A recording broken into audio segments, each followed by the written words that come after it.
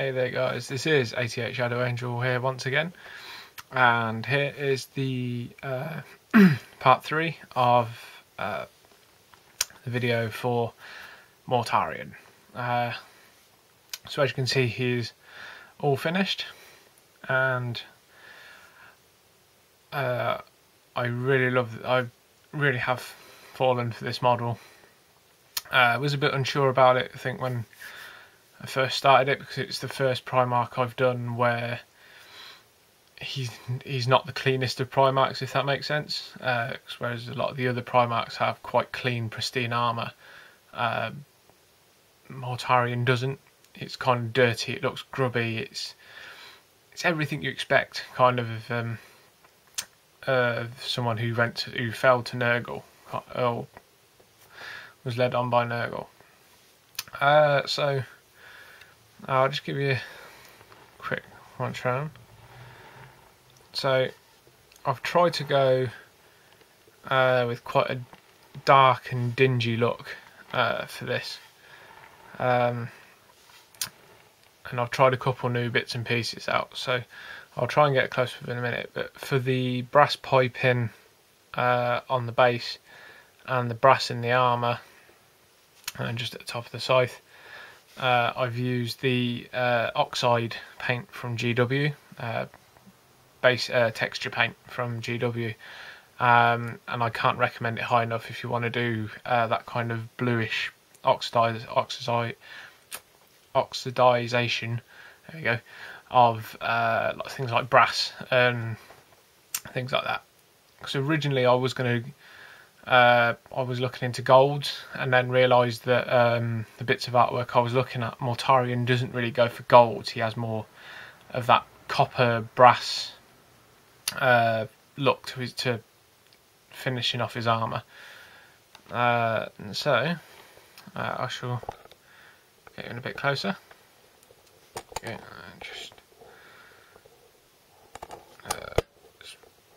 there we go. So, as you can see, I've kind of gone with the base. I've kind of done it as the top level straight paving slab that's crumbled underneath the weight of some kind of hit from orbit or something like that, just to really bring in the kind of destruction element. Let me just move this up here. I'm going to try and get this in so I can show you this a bit more clearly, as if it will. There we go. So as I was talking about before, you can just see the blue lines up under the ridges and joins of the tank on his back, which I've done obviously to bring out the like I say, the oxide face. So as for the face, it's just in there. It's palette. I've kind of gone with like a really sickly pale colour for Mortarion, just for the descriptions I've heard of him.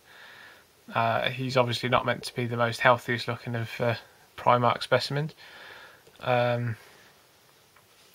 So I think he's come out quite well. I've kind of gone up through things like started with pallid witch flesh, then it was boltang green, and then just slowly built it back up to pallid witch flesh, and then given the eyes and just down through the cheeks and up through the jaw with a black wash, so it looks like the eyes are quite drawn out, which you can kind of just make out there, I think. The gas mask, the rebreather as well has come out looking quite cool. To me it now kind of looks a bit more like Mortarion, as it was the one thing I thought he was missing from the original model. Obviously, if you're a fan of the artwork and the Black Library books and stuff, he's always described with that. So I'm kind of glad that came out, because it's the first time I've ever done green stuff for sculpting, and obviously it's a kind of, it's an expensive model that you don't want to screw up on.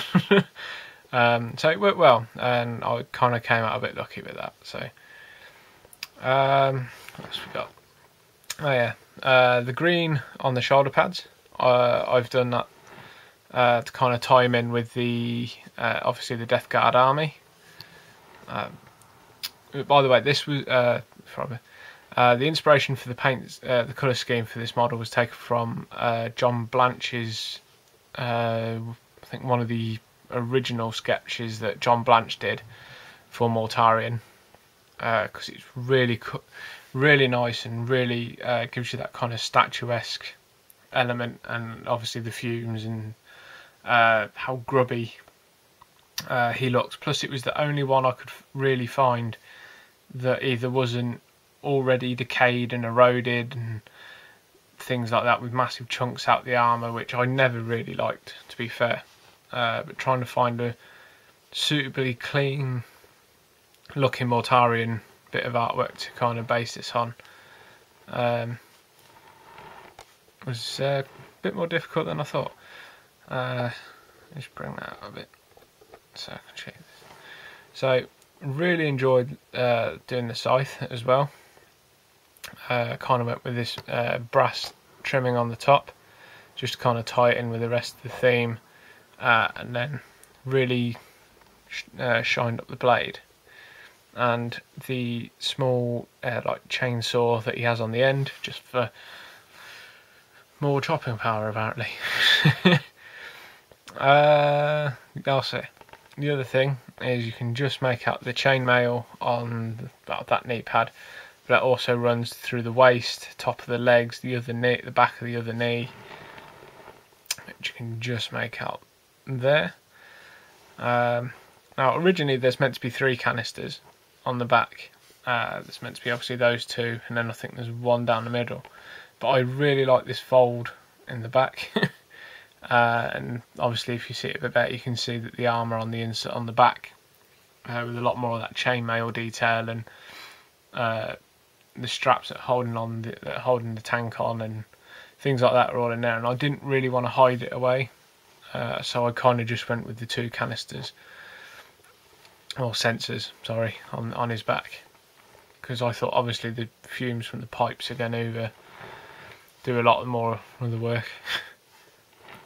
So the tassels down in the middle I've just done as a dark red, just because I like dark reds, and I didn't want to carry on doing whites and things like that. Right.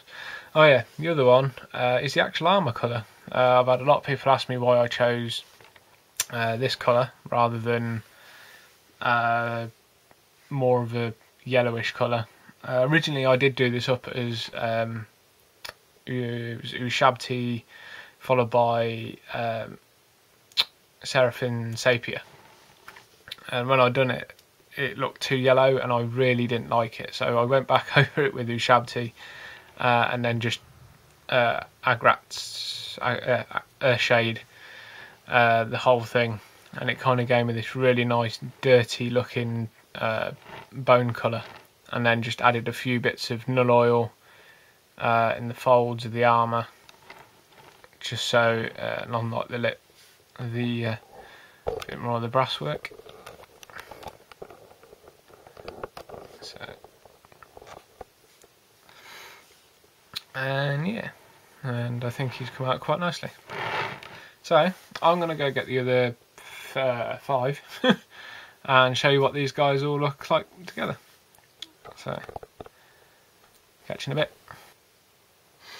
So here we are, guys. So, as you can see, this turntable is getting quite a bit full now, and this will probably be the last one I do of these all together, or I'll have to find a new way of showing you these. But as you can see, obviously you've got Horus and then Ferrus Manus. Mortarion is, in about height wise, he's actually about this, I think, just a bit bigger than Horus. If they're on the same height of base and things like that. He's quite broad as well. and then obviously, so I'll just take these around.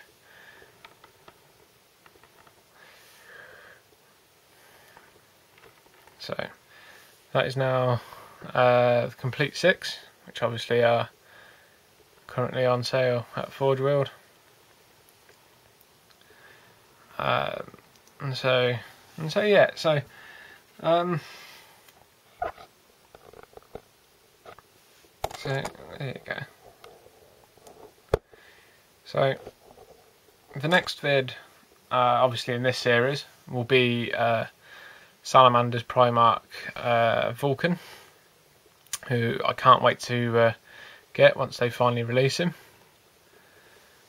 But I really, the one thing I've loved about doing this series with the Primarchs is it's kind of living a kind of modelling dream as far as this hobby. I think since I've began, since I started the hobby, it's something I've wanted. You know, I think almost every hobbyist I've ever talked to has always wanted to do the Primarchs at some point. And to see Forge World doing such an amazing job on these is just something cool, and I can't wait to see the rest of them. So I've heard rumours of who the next one will be. So after Vulcan, whether it is or not, I don't know. But I hope it is, because it's one of my favourites, which of course is Conrad Kurz, the Night Lord's Primarch. But that's far in the future. The next one in the series will obviously be Vulcan.